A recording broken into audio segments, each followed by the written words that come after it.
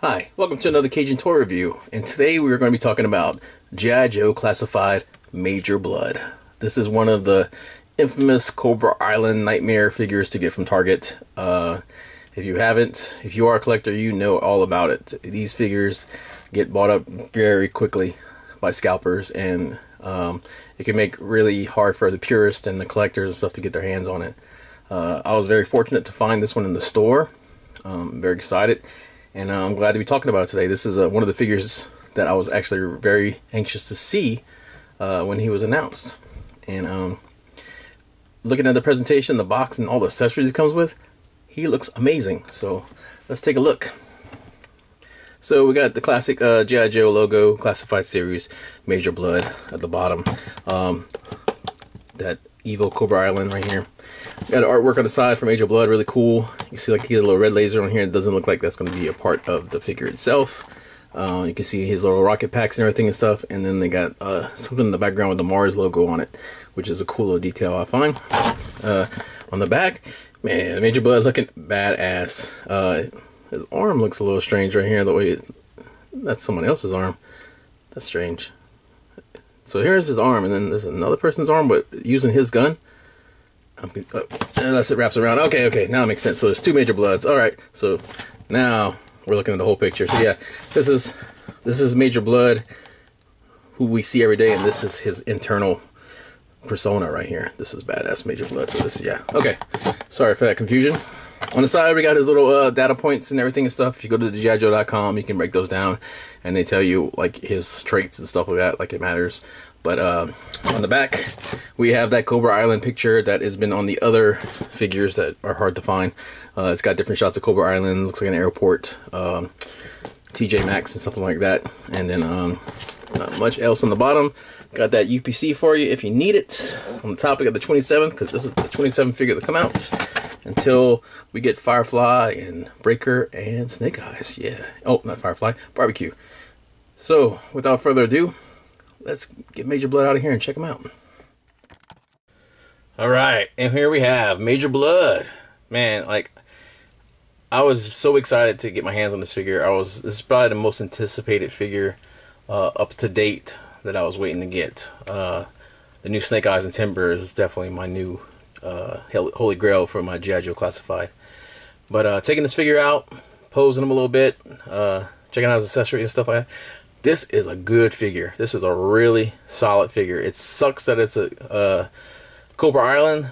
I'm hoping, and I'm kind of thinking that these are going to be a little bit easier to get, just because I've seen two in the wild, which I barely saw any of the older Cobra Island stuff. So good luck to you out there. Hopefully this review is a little bit after he's come out, so hopefully you've managed to get one without having to pay stupid scalper prices.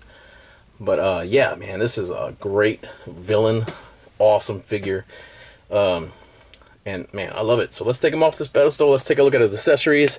Take a look at Major Bludd. All right, so let's get the accessories out the way. This is an accessory. So Major Bludd comes with this backpack, which is very similar to his original backpack from the original G.I. Joe line, the 3.75 line. But when you look at it, it looks a little different if you remember it. And the reason why is you have these two missiles, and they fit in the pack. Just kind of line it up on there where the little groove is. They just kind of snap in. Now I got to be careful because you see they will fall out rather easily, and you don't want to lose these. I had a frantic search right after I took it out the package. One kind of went flying, but yeah, they're staying there now. But earlier I had a little bit of flip-flopping with them. So yeah, that's the pack right there. Now on the side of the pack, there's a little. Let's see, it could be like this. Actually, I have it upside down. On the side of the pack, you have a little pinhole right here. This is for this pistol, which is his rocket pistol, I guess you'd call it. What you can do with that, you take one of your rockets, and you just attach it like so, and you have your rocket pistol, rocket blaster, whatever you want to call it, but really neat. He also comes with this revolver, which is badass. I love the silver finish on it, on that. I mean, it's just a lot of little detail in there. It looks great. It's perfect for him because he's kind of got that Western vibe going on. But yeah, this is the Peacemaker right here, or the Peace Wrecker, I should say, for Major Bludd. And last but not least is his helmet, which goes perfectly on his head. So, look at that. Oh. Now, I'll take it off. We're gonna look at the figure a bit. As for like the detail in the paint, man, he is amazing. He's got this little white streak right there. He's got that crew cut. A lot of detail. He's got the scarring under his patch or his eye right here. I think this is a line right here from the helmet. But anyway, yeah, a lot of cool little work on there. Real clean paint work on his eye. You know, the eyelashes, his teeth, his lips, and stuff like that. The pink on there. I mean, that's really good paint work on there. I really like this. But yeah, I mean, really cool. I like his that shave. No bleeding, no paint, anything like that. It's really quality. A lot of detail in his armor. Now, a lot of his stuff is reused from the Cobra Trooper, the arms and the legs. I'm sure on the vest you can kind of see the line work right there where the little that two-tone material is. But the vest, a lot of little detail in there. The buckles, you got the straps that kind of come over like that. You get the black with the silver and stuff like that. Looks great. Black right here, and then I wish these would have a little gray or black in it, but it looks good like that. You can see that two-tone under there with that brown and that dark brown right there. Now, Major Bludd, he does have two different arms because he has a robotic arm, and then he has his regular arm. And yeah, one is slightly longer. This one is slightly longer when you look at it, but it makes sense. I mean, it's his robotic arm. It's not going to be 100% match. But going like to his real arm, you got that little patchwork right there. Got this really cool arm guard right here, and you can barely see it on his gauntlet, but he's got that Cobra logo on there. That's awesome. And of course, you got trigger fingers on both hands. And then this arm is his robotic arm, as I said before. But you got that Mars logo right there, and Destro incorporated. But that's awesome. Little detail right there. I love how you can see like the wires and the circuitry in there. Just lots of little detail. Look, you got a bottle opener right here. But yeah, there's fingers and stuff like that. That is cool. That is like straight up Terminator right here. Look at that. That is awesome. Trigger finger on that hand as well. And then the buckle, got a lot of silver, a lot of different paint. It's a floating belt like the other ones, but it's held down by this holster right here, so it's not bad at all. Little canisters of skull, whatever. He got his chewing tobacco right here. Yeah, because Major Bludd's he's a chewing tobacco guy. He's a cowboy. Nice texture on the pants, but these, like I said, these are the Cobra Trooper pants again. Same thing with the knees. And then we get to some new work on the boots. Got these shin guards right here, which are really nice. The straps and stuff right there. You got that little buckle thing like in the Cowboys.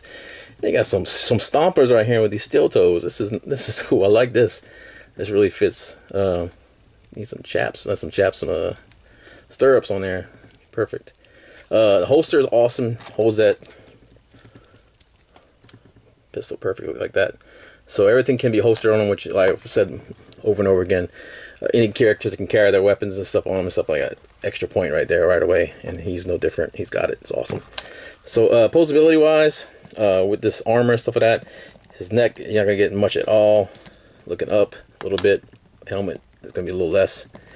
Arm swivel. He's got double jointed elbows, bicep swivel, wrist rotation. He's got a hinge in there a little bit. This armor here is going to limit your rotation, going up a little bit with that shoulder pad right there. But you got your bicep swivel, double jointed elbow. So you can pick your nose with that robot hand. Wrist rotation, and got a little bit more flex on there. So yeah. He's got an ab crunch, but like I said, it's gonna be limited with that vest again. That's gonna hinder a little bit of his stuff. Rotation on the waist is good. Do a split. You got your thigh swivel.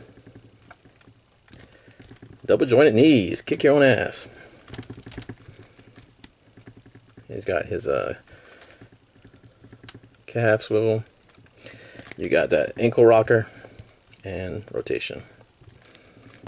So overall, awesome figure. If you can get it, if you get your hands on it and you're interested in it, definitely get him before his prices go up, because it is a Cobra Island. Hopefully we're seeing the turning on that, where it is going to be a little bit easier to get these in stores. But I don't cross my fingers on that yet. But yeah, classic G.I. Joe character from when I was a kid. Remember kind of being kind of whiny and stuff in the cartoon and stuff like, but really cool in the comics. And this figure is badass. So we're doing some more Joe soon, Marvel Legends, stuff like that. Please give a like, comment, subscribe. Check out our Facebook. It's in the links in the description below. Thanks everyone who's watching. Tell a friend. That's how we grow. But once again, for everyone who's watching, thank you so much. Catch you in the next review. Hey, back real quick. So totally did not forget this or mess up on this in any way or any shape or form. This is all intentional, and the way I planned on doing it from the start. I forgot one of his accessories when I was cleaning up. So we have this. So Major Bludd comes with a plethora of dog tags. So these basically just sit on his head. I'll take his helmet off, slap that on there. And yeah, so you got his dog tag. It's right there. Yeah, and what I'll say about that, I mean, it's not something I took it off because I wasn't going to keep it on him. Maybe posed on the shelf, but when I was doing some pictures with him, I had taken it off for a few minutes, and when I could put it down, I was easily forgot. But yeah, it's a big thick chain. It's just several. It's like 10 dog tags or something like that. But yeah, all the unlucky Joes that have crossed his path. So that was his final accessory. Sorry I missed it on the initial, but I want to come back and just throw it on there as well. So that's his final accessory for Major Bludd. Didn't want to record the whole thing, just to add that one piece on there. But anyway, once again, thanks for watching. Catch you in the next review.